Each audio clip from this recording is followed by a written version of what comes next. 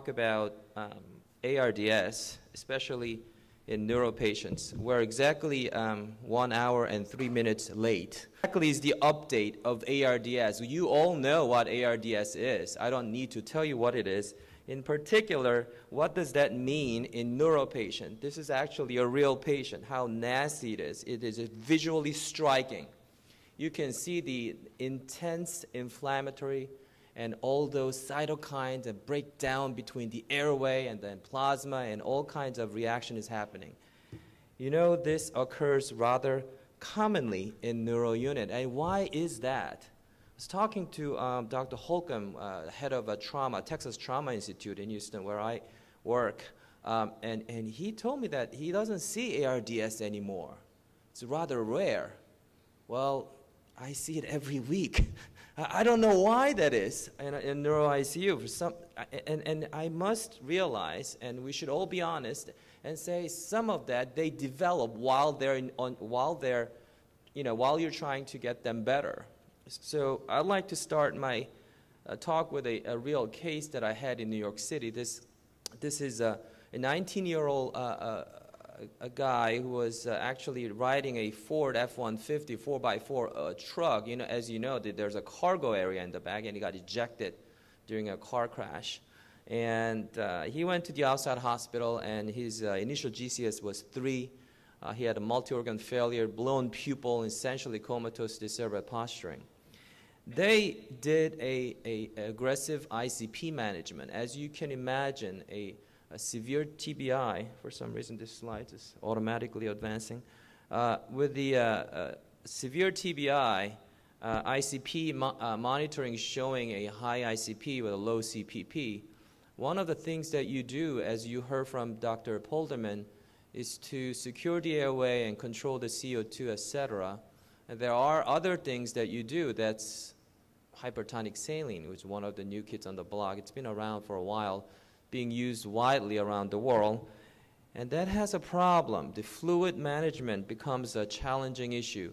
And this patient, actually the other outside hospital basically gave up on him. His multi-organ failure, and this is his real chest x-ray. And at that point, in comatose, near brain dead, lung failure, heart failure, renal failure, hepatic failure, pulmonary contusion, you name it. On triple pressors. So basically, this is how it came to us. We did ECMO for ARDS. At this point, proning is not going to work. At this point, nitric oxide is not going to work. The only thing that has any chance of survival will be ECMO. It's exactly what we did. And after that, he was still in coma. You can see the ICP monitoring on the left, on the right hand. Oops. Here, right side of his brain, that's the ICP bolt and PbTO2 that they put in at outside hospital. And he came to me with multi-organ failure, and we just fixed the ARDS, and he's still comatose. Okay, how's the brain doing? Well, how do you know when how that patient's doing? Well, we do neuro exam. Well, guess what? There is no neuro exam. He never had one. He was comatose, near brain dead. Well, how do you know how that patient's doing? Well, there are a couple of ways of doing it, right? First, you can see through the skull. Do a CAT scan. Well, what does a CAT scan show? Well, it's just bruised brain, and it looks bad, but it's not dead yet. It's not hypodensity everywhere. Then you put a multimodality monitoring. You put a PbTO2 and ICP monitoring on one side. I say, what's the ICP? Well, let's say it's not working. Perfect. Let me put another one. So this is the catheter that I actually placed myself on the left side right here, a triple lumen catheter there. So as a result, we had a bilateral PbTO2, one of the few cases that I have on my logbook of the bilateral PbTO2 and bilateral LPR, etc.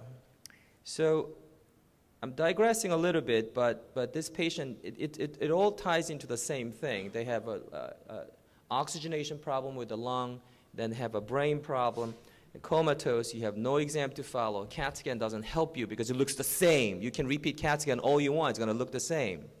Now, the brain goals, I think, is just as important as hemodynamic goals or vice versa.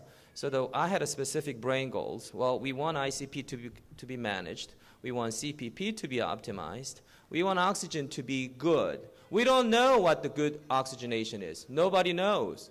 But you know what? Who cares? I want a better outcome. Instead of arguing, is it 10 or is it 15 of PbTO2, I want to have every variable to be optimized as possible. Kind of like what Professor Polderman was talking about. An injured brain would like things to be close as possible to be normal. So we want the oxygen to be normal rather than too low. Again, arbitrary number. We need more number in this, more data in this, but my goal was 15. We want JVO2, SJVO, to put a catheter in the neck, to be adequate. I want LPR to be not tremendously high. We need more data on this as well. I wanted glucose in the brain to be not too low. Tight glucose is not a good thing in a very injured brain. We're finding more and more about that. Put a direct CBF monitoring invented by Dr. Bowman from MIT, who was a former MIT professor who now is no longer teaches there, but is now the CEO of the Hemodex monitor, which has pros and cons about it. But anyway, we had that in, and then we wanted a good flow. At the same time, we had a hemodynamic goals, which is one of my research interests, that we want the cardiac status to be good. Namely, the cardiac output, which I believe plays a role in brain oxygenation, needs to be optimized. And in order to optimize it, we had a specific goal of a cardiac index, stroke volume index, as well as stroke volume variation. He was comatose for 4 weeks. 3 months later, his modified ranking was 0. We didn't think that he will do that well. He had 0 symptom, 0 deficit. Definition of 0 MRS. Rather incredible recovery. Again, we didn't know he was going to do that well, but the lesson I learned from that is that young people can really do well after severe TBI, even in the setting of multi-organ failure. We often create ARDS, and this is historically speaking in the setting of a vasospasm management in subarachnoid hemorrhage, because one of which includes a Triple H therapy, as you know, is a hypervolemic therapy. So you give fluid after fluid after fluid. Some people do fluid from day 0. This looks like a thick clot. I think the spasm risk is high. I want fluid. See you later. And the patient ends up getting fluid of day 0. My gut tells me this patient is going to develop symptomatic, not just TCD, but angiographic and symptomatic spasm. I know. I want fluid. Well, patients, no deficit. I don't care. I want fluid. A lot of people do that. And that's probably not the best medicine. And ICU management of cerebral vasospasm is rather important. And this brings us to a volume expansion, elevation of the blood pressure, augmentation of the cardiac output. And the reason why I'm talking about this when I'm supposed to be talking about the lung is because we often create ARDS. The moment you have aspiration pneumonia and you flood them with fluid, it's just a matter of time before you create ARDS. It happens more commonly than you think. Problem with the volume expansion is that if you give more IV fluid, you get more urine output. Your cardiac filling pressure goes up, but you don't necessarily improve the outcome. You're not even improving the delivery of oxygen after some point. In fact, you are reducing the oxygenation of the end organ system because you're having trouble having the cardiac, the oxygen carbon dioxide exchange at the lung level. I'm going to speed up. Kim, who's my current boss at UT Houston, he collaborated between Brigham and Women and UT Houston a few years ago. And basically what he did was, well, you know what? I got a patient with a deficit, hypoperfusion. And he showed that. You can see the hyperperfused area in a frontal lobe here. In a figure A on my arrow right here, you see that it's color-coded. Blue and black means hypoperfusion, and green and red means hyper. You can see that from after starting a phenylephrine drip, you can actually make the deficit get better. You see how the blue area turns into yellow and red? You can visually quantify that using the xenon CAT scan. You can also, that's something you can do by elevating the blood pressure. You can also leave the pressure alone, same pressure, but increase the cardiac index. Here, he demonstrated by using the dobutamine, which in the beginning actually can drop the blood pressure. Why? Why is that? Because it has a vasodilation character before it increases the cardiac output. So anyway, the point of the story is that the pressure remained the same, and by increasing the cardiac output, he can actually show an elevation in perfusion without increasing the blood pressure. Take a look at the volume. I don't have the volume picture here. But what he found here is that if you increase the blood pressure, hyperperfusion gets better. If you increase the cardiac output, hyperperfusion gets better. But when you just pour fluid, it might not make things better, showing that the volume, when you're already euvolemic, may not lead to better or improved oxygen delivery. So I'm going to, today, the fluid management is very important. There's no way an ARDS patient can get better if you keep them wet. If you are wet, there's no way your ARDS can get better. Therefore, a intravascular volume management is important. There are different toys out there, toys that weren't available years ago, now they are available. One of which I have zero disclosure to make.